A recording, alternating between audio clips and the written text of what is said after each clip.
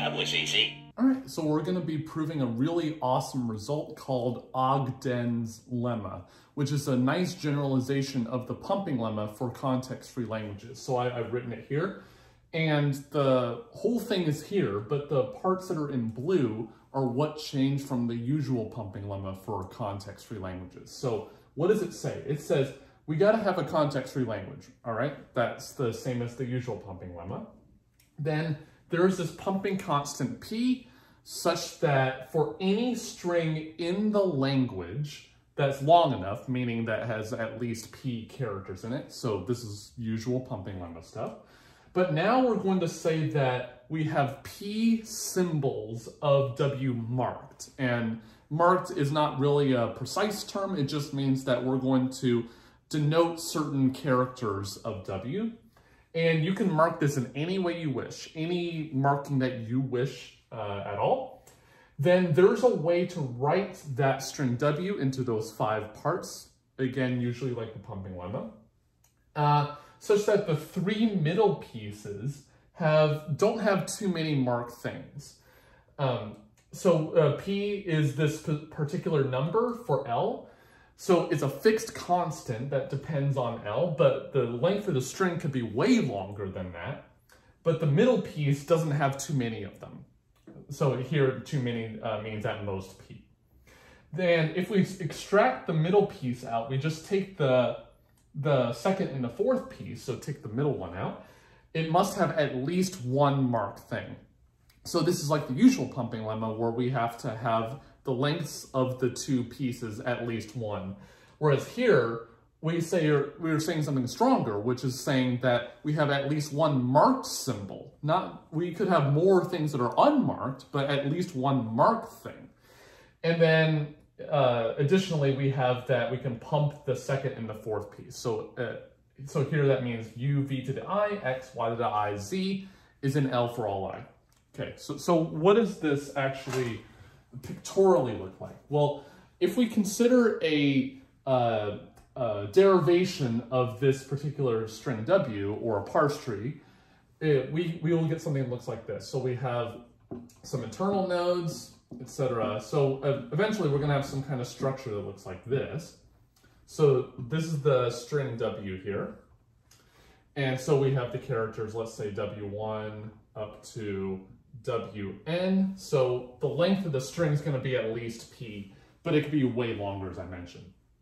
Okay, so this says that we can write the string in 5 pieces. So there's some piece u here. I should use this side of the marker. Then v, then x, y, and z.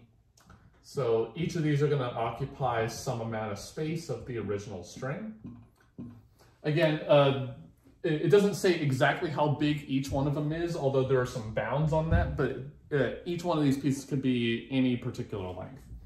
I'm just drawing it in a certain way. Then what this says is that we're going to mark some symbols.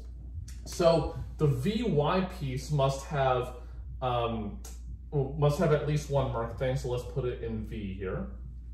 Then vxy has at most p things, so it can't have too many marked things.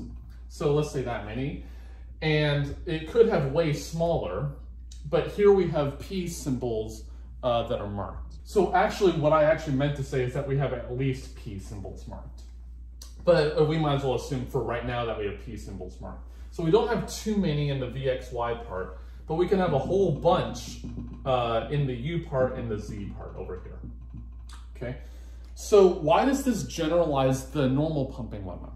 Well, what you do in the normal pumping lemma to get it from this is you just say every symbol's marked. Then if you have every symbol marked, then that means that we have at most p characters for this part, which is the usual pumping lemma. This would have length at least 1, and then now we have the original pumping lemma. So here, this just says at least p symbols marked, so if we mark everything, then we're all good. But if we choose not to mark certain things, then we're going to get something stronger by using Ogden's lemma here.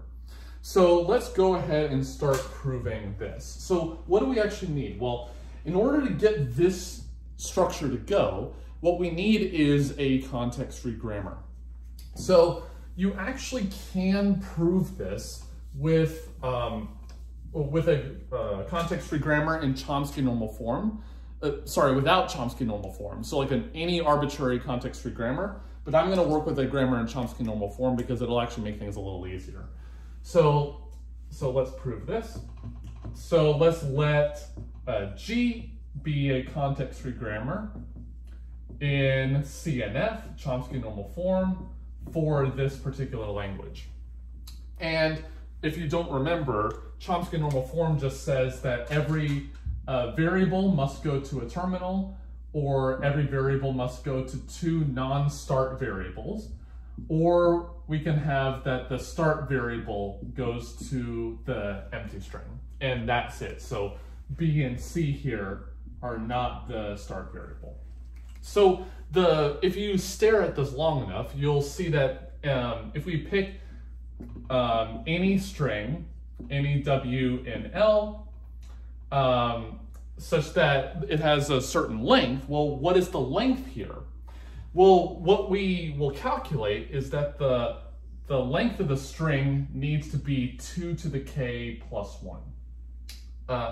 So we're going to pick any string W such that the length of W is equal to 2 to the k plus 1. I haven't said what k is in a sec, but I will. Actually, the plus 1's upstairs, just to keep things safe. But I think you can actually make it a little smaller than this. So k here is the number of variables in the grammar G. Okay, and why the plus 1?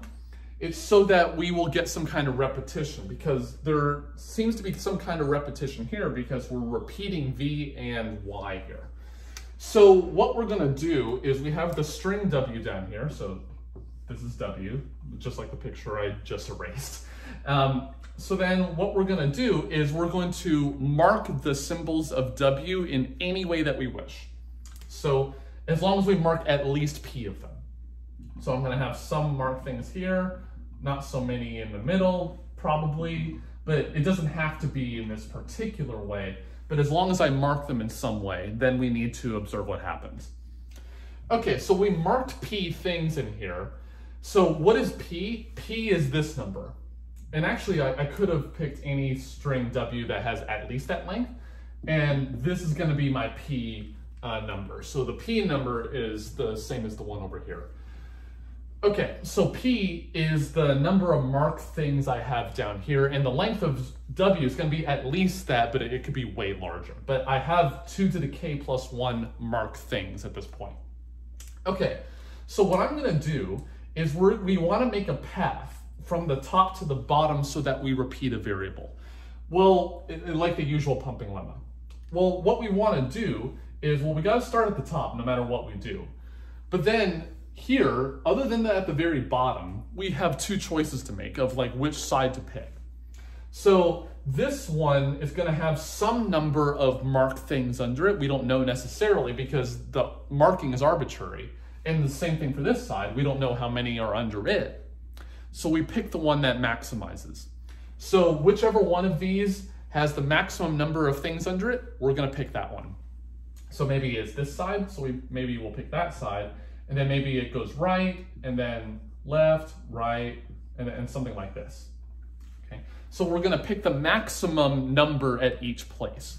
Okay, so let's see. Well, if we have P things down here that are marked, let's say P, just for simplicity, then that means that the one that we picked that was maximum is at least half. So it could be that the number of marked things on either side is perfectly balanced. That's totally possible. But we always pick the one that's maximum. So we at least do half of whatever the ancestor had. So just as an example, if this guy had 30 marked things under it, then this thing, the one that we picked, has at least 15 because we picked the maximum of the two. And there's nothing in common between the two sides because it's a parse tree. There's no cycles. Okay, so we picked the one that has the maximum, and as a result of that, well, if we observe what happens down here at the very bottom, we have like some variable, let's call it x down here, and it's going to have a single child under it because of this, which leads to some terminal of the string w, let's call it wi.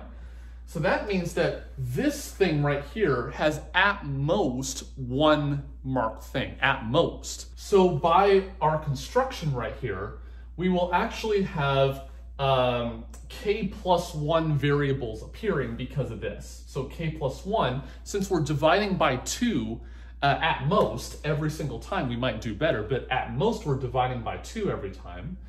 And at the bottom, we're going to have at most one thing underneath us. That means that there are at least k plus 1 variables along the way.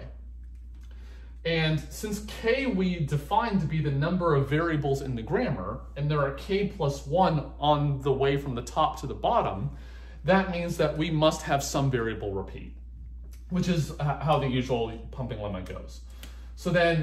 So some variable repeats. So let's observe some variables that repeat. So let's say that a is some variable that repeats. There might be other ones, and actually a might occur many times, but let's observe one occurrence of a variable that repeats here. So there's one a, and then another a along this path must also appear. So then these two a's must make something of the string. So by this, they actually need to make some non-empty thing, but we're not necessarily concerned with that part. We're concerned with how many marked things that they have. So actually, the proof is almost identical to the pumping lemma, but slightly modified for the number of marked things. So the top occurrence is going to make us slightly more, or maybe way more, than the bottom occurrence of A. And so I'm going to label these sections in terms of these 5 letters over here. So here's U, V, X, Y, and Z. So we actually immediately get the third one, the third condition here, because what I can do is I can just repeat this this bigger occurrence of A, the subtree here, where the bottom one is. So I can take this big guy and put it down to the little guy, and then just keep repeating that as many times as we want. And so the proof of that is identical to the pumping lemma for context-free languages, the usual one. So then now we need to justify these two, the things that actually changed. So one thing that you can actually prove based on this idea that we started with at least 2 to the k plus 1, actually exactly, but at least 2 to the k plus 1 marked things, and at the very bottom we have at most one marked thing, then what happened, you can actually show, is that for each one of these variables, so let's look at a particular occurrence. So like some variable x has 2 children underneath it, so y and z, and we of course will pick the one that has the higher of the 2. So one thing that might happen is, let's observe a particular situation here. So it could in principle be that one of these 2 has no marked descendants underneath them. It can't be that both of them do. Because you can prove that, I guess by induction, that if we go from 2 to the k plus 1 down to 1, and we take the maximum every single time of the 2 children underneath us, then it can't be that both of these are 0. So there must be one of them that's at least 1. But it could be very well true that, let's say y has no marked terminals underneath it, and then Z has all of them. That's totally possible. So then obviously we're going to choose the path that goes down on that side.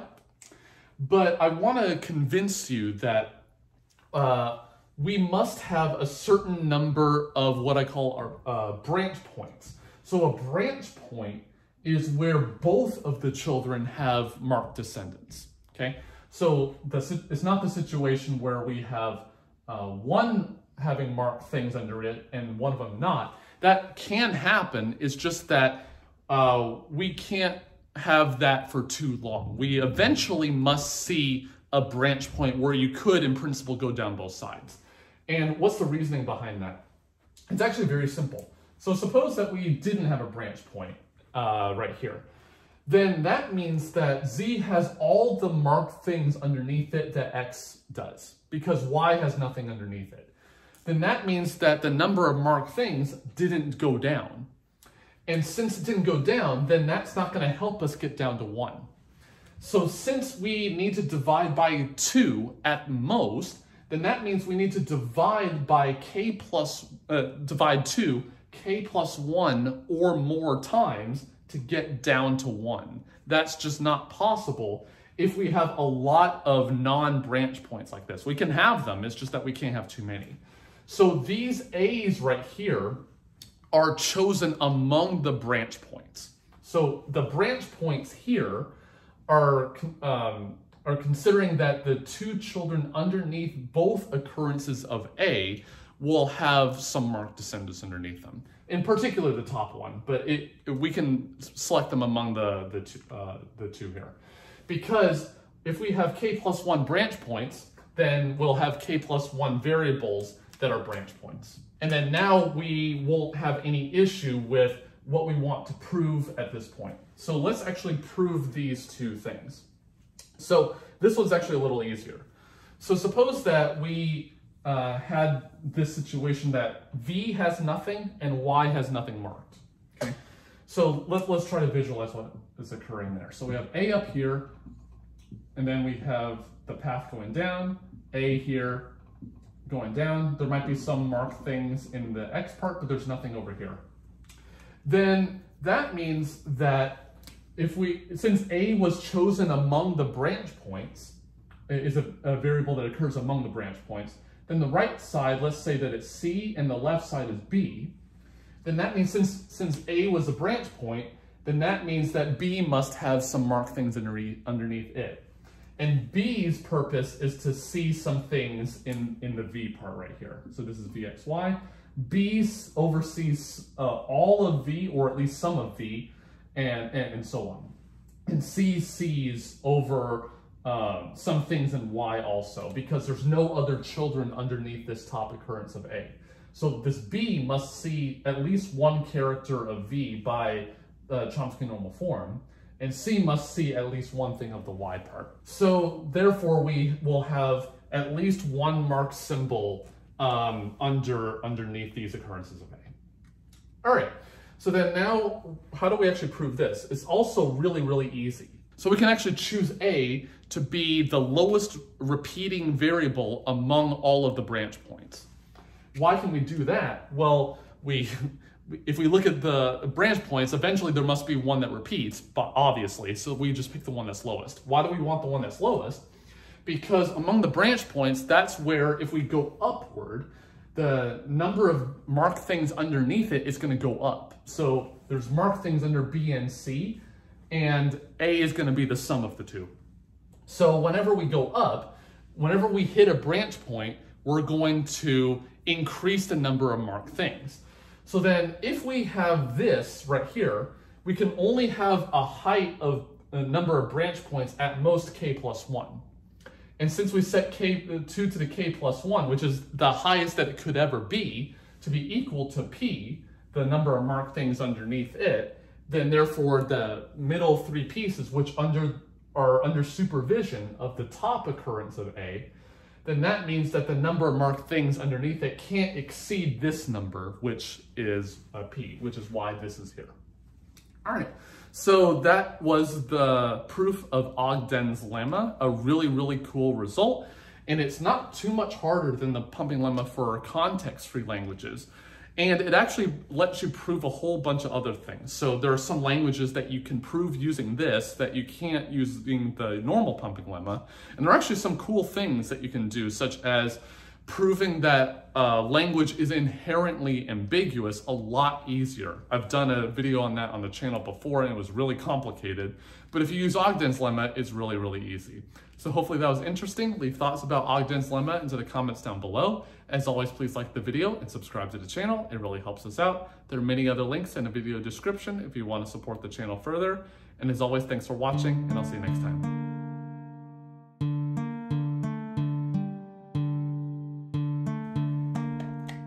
That was easy. That was easy. That was easy.